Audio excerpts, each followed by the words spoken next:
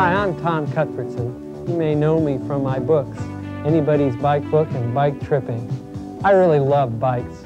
Pedal, squeak, squeak, squeak.